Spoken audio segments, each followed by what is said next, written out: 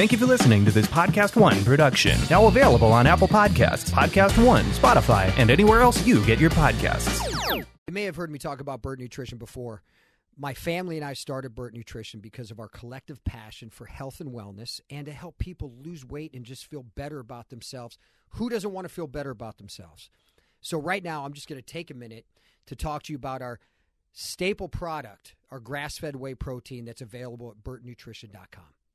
We created a high-quality, healthy, pure protein supplement without an ingredient list full of junk. Our grass-fed whey protein is all natural, hormone-free.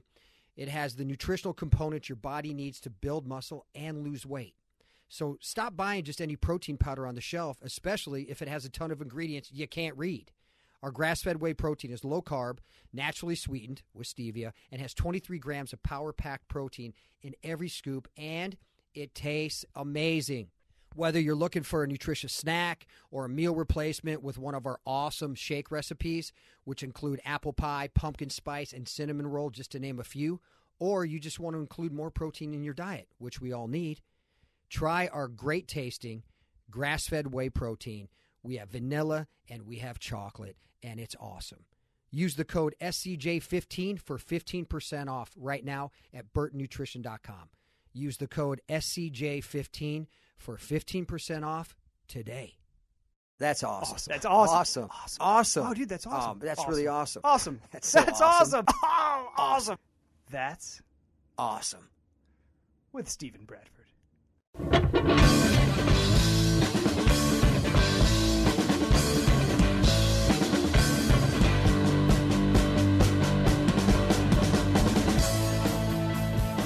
Stephen B. Bradford Anderson, what is going on, brother? Dude, we have a guest today that I'm so excited to talk to because I have said maybe 2 or 3 words to him in my life. And so I'm excited to get to know this man because he has been such a great addition to our show. Yes. Our show is nothing if we don't have a good adversary for you and Sonny, because otherwise it's just you and Sonny peacocking around with nothing to do. And that's not interesting to watch. Well, sometimes it is, but most of the time it is not. And there's nothing better to have a quote unquote bad guy who is an amazing actor come on and actually be a real threat to Sonny Carritos. And I've been trying to track this guy down for a while. Jason has and Steve has, but we finally did, and he's so gracious to join us. Oh. Jeff Colbert, thank you, brother, for joining us today. This is amazing. Oh, thank you, Matt. Thanks for having me. This is fun, and you know, and it also helps to ameliorate the feeling of that everyone hates me. Oh. My character. Yeah, I was in the middle of it. I was about to start a scene, and I can't remember who it was, but someone just turned to me right before they counted down, and they said, "No one likes you, do they?"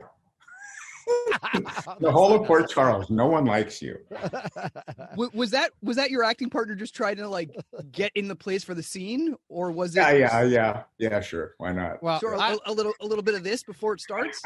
Just a little bit of that. Yeah. Yeah, I don't think Cyrus needs anyone to like him. Apparently not. No, we have a name for that. It's called a sociopath. Yes, it is. Well, you're doing an amazing job. Oh, God bless you, man. Thank you for saying so. We'll get to the General Hospital part in a little while, because we want to talk to you about kind of how this all came about, your whole career. And we find it so fascinating because I was going over your resume and I'm like, holy crap, this is the true definition of a working actor. I mean, it's truly, it's amazing.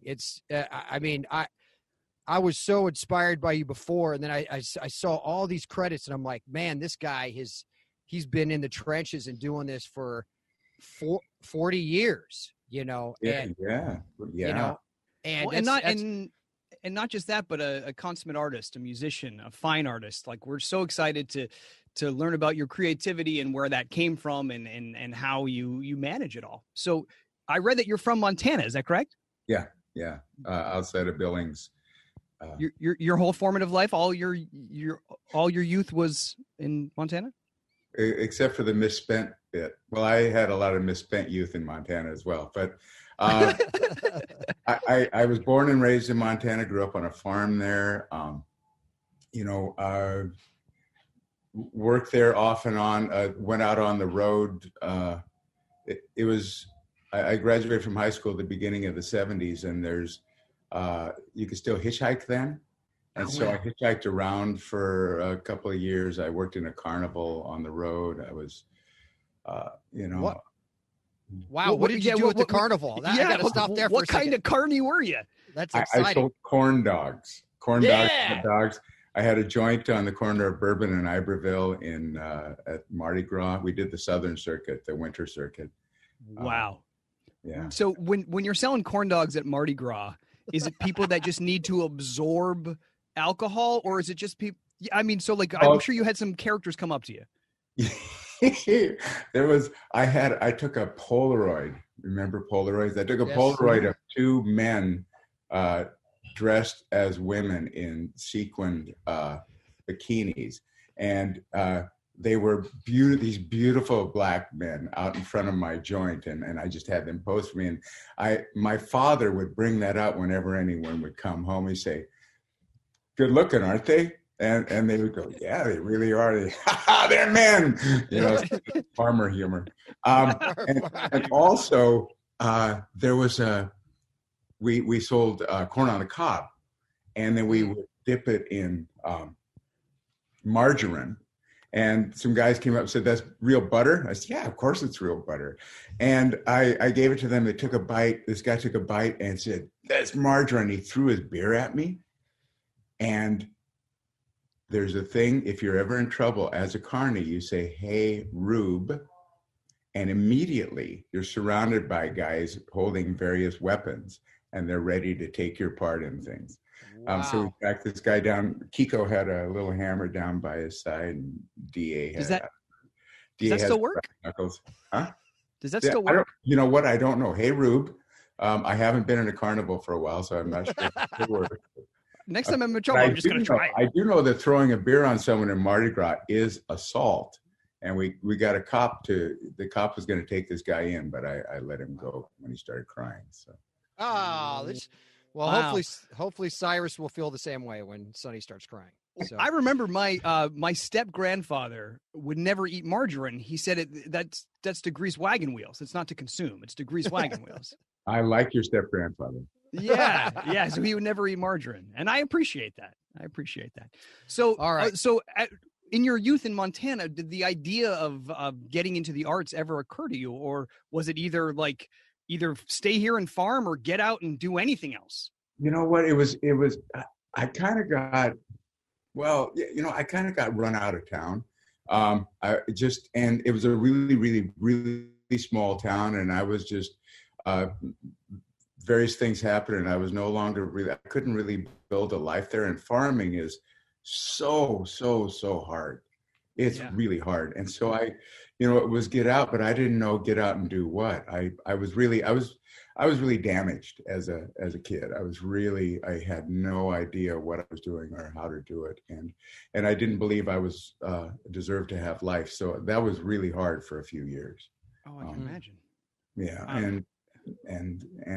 So I didn't know where I was going, but I knew where I couldn't be, and it was there. So I left there. Yeah. And so hitchhiking, now, like, I remember, I was born in the 70s, but and hitchhiking was always something we were told not to do. Yeah. And I just thinking of a time when it was not just a kind of acceptable, but like a reasonable way to see the country. What a great, in the best of circumstances. In the worst of circumstances, you probably get murdered. But in the best of circumstances, you meet a lot of great people and get to go lots of places. That's so neat.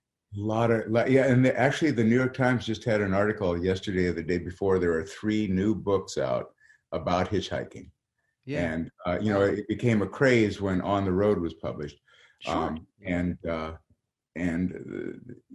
it was still safe in the early 70s because we didn't have quite as many serial killers then, and people were willing to let you into their lives, and you would travel, and there was FM radio was just beginning. There was no such thing as a podcast or internet or anything like that. Sure. So you needed to be entertained over long distances. So you pick up a hitchhiker and talk. You know, and That's crazy because my dad, he left Indianapolis when he was 18 and he hitchhiked to LA. Wow. He just knew that he had to get out. Same thing. He was like, I'm out of here. This is not for me. I don't want to be a factory guy. I don't want to work at a car factory. I'm hitchhiking. I'm going out to LA and going to try whatever it is. And did you grow up here? I grew up back in Ohio until I was 16, and then I moved out to live with my father here in California. So, but, you know, I think that's just so cool that you're like, hey, I know I don't want to be here, so I'm going. Yeah. And that's it, you know? And what amazing, you know, unbeknownst to you probably, but amazing training as an actor to come across so many different characters working at a carnival. So many different characters. Like your Rolodex of interesting people must be very deep. I've met a few. Yeah. And have been a few myself. So. Yeah. Oh, sure. At what point in that your kind of journey in that did you realize, well, let's go to LA and see what's there? Well, I came to LA. I followed a woman to LA, and I was not an actor then. I was a trombone player, and the first time I was even close to seeing actors or being near actors was I played in the pit orchestra of Fiddler on the Roof at the University of Montana, and J.K. Simmons was the conductor. And I watched these people on stage, and I went, "Oh my God!" Because they were having these emotional experiences right in front of me, and I was in awe of this. But growing up in Montana at that time, you weren't exposed to the world the way you are exposed to the world now. And so I thought that there were people and then there were actors and that there was no crossover between the two. I didn't know that people could be actors. Sure. I don't know what that means, but that's how it appeared to me. So I came here, followed this woman. She was an actress, and she never really was able to do anything. But I had some adventures. I went to work my first, last, and only time in an office. I was a temporary paralegal for a Get Here company. They were being sued. Remember that there was a brief moment I was in college and going to class made sense, and I just said I need to go to a class, and this woman suggested an acting class. So I went to the acting class, and suddenly, you know, it was like this place where I had all this emotion inside, and they said, yes, we want that. So it was like being really big and discovering football, like, oh, this makes sense here. You know, Right. I went to an acting class and they wanted all this emotion as, oh, this makes sense here. So that's how I started it.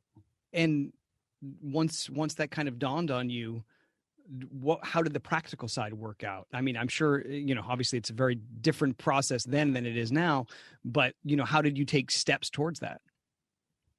Well, I studied for quite a while, and okay, so again, I was really repressed. I was really inward turned. I was really dark. I was really in a lot of darkness inside. And so you go to acting, you start opening that up and really working with like the Meisner kind of approach. And so all of this starts coming out, and then you have to find where to put it because you haven't had it. And, you know, so it was, I did probably 4 or 5 years of study without very much work at all. Wow. Because I was just trying to, you know, manage all of this. Sure. And so I just kept studying and, you know, and eventually just started, you know, trying to put myself out there. Well, isn't it funny, like, you know, doing those kind of exercises and doing that kind of work and then feeling that freedom to express that stuff. And then you go on a film set and they're like, all right, do less, do less. Yeah. So that's a challenge, right? Like, I imagine, because, you know, I in terms of the characters that you've played, you know, you can play, you know, you can play a very outward villain or you can play a very inward villain, and, you know, there's interesting things to both. So, you know, I'm curious about, like, you know, finding that freedom and then kind of massaging it into what people need, you know? Well, I just to hear you say that, I remember Victor French was director and an actor who worked with Michael Landon, and the Highway to Heaven, a two-part Highway to Heaven, was my first big guest star role. And oh wow, it was like this. It was this guy. He was called the Monster. He had a big birthmark on his face, and he didn't show himself to anybody. He lived in, alone, and started to come out. So it was really me. And Victor French, like, I had all this emotional life that I had built or lined up for the character. And then Victor French just started giving me permission. He knew how to, he recognized me, and he started giving me permission to have that and to be that. And, oh, wow. And it was like, it was like, water to a man dying of thirst, Sure. Did you have speaking of thirst, once you started getting into the business of it, did you have a sense of what you wanted to achieve? Did you have a passion for success, or was it just like, I'm here, I'm doing this, and it's feeding me? And do you know what I mean? Did you have did you have an attack? Like, I'm just curious about your frame of mind when you started, I guess. I thought, at that time there was a real, there was still very much a distinction between TV actors and film actors. And, and people, when I first started, people actually hired you because you were the best person for the job, not because you had the most Twitter followers or Imagine that. It really was this. It was before the, the suits really took over the studios, and there was a lot of independent movies being made. And what I really wanted was a career in, I wanted to be lead in, independent film. That's really what I wanted. And then what it really becomes is, who'll hire me? That's Sure. It's really just give me a job, man. Just let me act. That's what really progressed to. But at that time, I had a friend, Roy Call, or RD Call. He passed a year or so ago, and he came up at that same time. He did a lot of Sean Penn movies and worked with Chris Walken a lot and all these guys.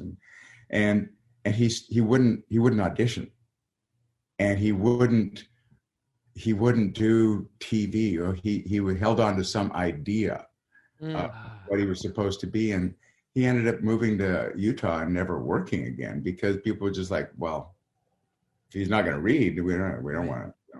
Yeah, that's a little crazy. Yeah, so it is. It's a little extreme, right? Yeah. And, sure. And so the thing about acting, to me, the thing about the whole career, I find it to be one of the most profound spiritual practices, because every actor, to some degree, gets into it because of the need for approval. Mm-hmm. Then you get approval, and if you're wise to any degree, you notice that there's not enough of this to give me what I need from it. There's not possibly enough approval in the world. So then, is there some other reason for me to be doing this? Okay, yes, there is. Then working to find out what that other thing is, and to align yourself with that other thing, and to progressively let go of that need for approval is where it really, it's really just a powerful practice and an extraordinary way to make a life for me. Well, absolutely. Yeah. The thing that, we talk to a lot of actors, and, the feeling of freedom that comes from treating each audition, treating every experience in the business as being an opportunity to either enjoy your craft or share your craft versus the attachment to the job, right?